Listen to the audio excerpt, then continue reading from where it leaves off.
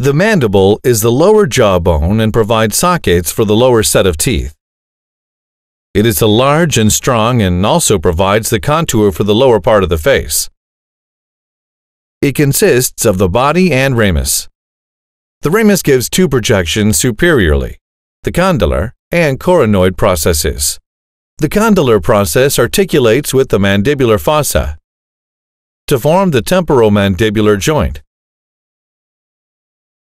It is closely related to the submandibular triangle inframedially and the infratemporal fossa posteriorly.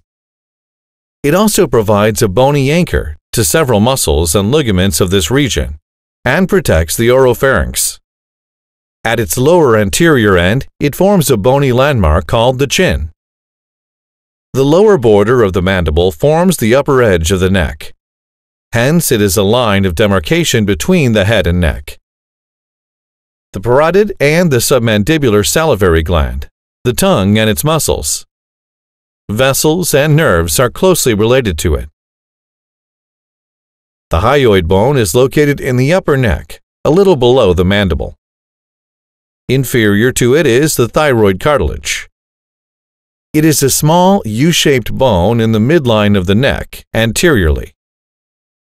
It appears to be suspended like a swing from the styloid process by the stylohyoid ligament. It consists of the body, a greater cornu, and a lesser cornu. It is unusual that this bone does not articulate with any other bone. Its size is deceptive, since it gives attachment to several muscles of the pharyngeal region. Like the scapula, it is held in position by the muscles and ligaments which attach to it.